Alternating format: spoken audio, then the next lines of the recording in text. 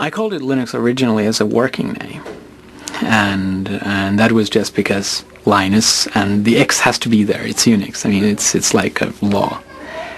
And what happened was that I initially thought that I can't call it Linux publicly because it's just too egotistical. And that was before I had a big ego. The initial goal was my very personal goal, to be able to run a similar environment on my computer that I had grown used to at the university computers. And I could not find anything that suited me for that, right? So having been doing computers for all my life, basically, at that point I just decided that I'll do my own. Most of the inspiration early on came from Sun OS, which was what I was using at the university at the time. Which university? University of Helsinki in Finland.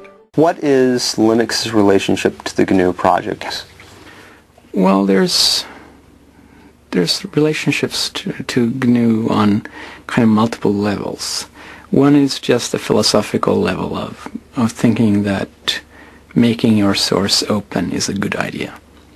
I mean, think of Richard Stallman as the great philosopher, right? And think of me as the engineer.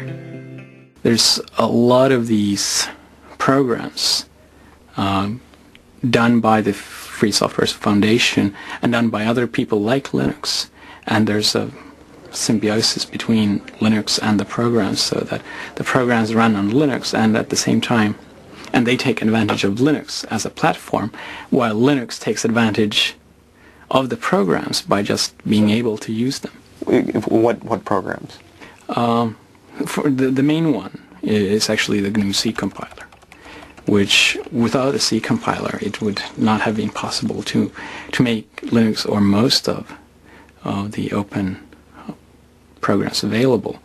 Linux uses the GPL, and I agree with the kind of philosophy behind the GPL.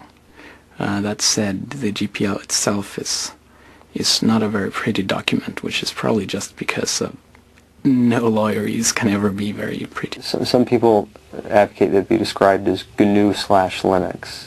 I mean, what's your thought on that? Is that justified, or? Well, I think it's justified, but it's justified if you actually make a GNU distribution of Linux. The same way that I think that Red Hat Linux is fine, or SUSE Linux, or Debian Linux, because if you actually make your own distribution of Linux, you get to name the thing. But calling Linux in general GNU Linux, I think, is just ridiculous.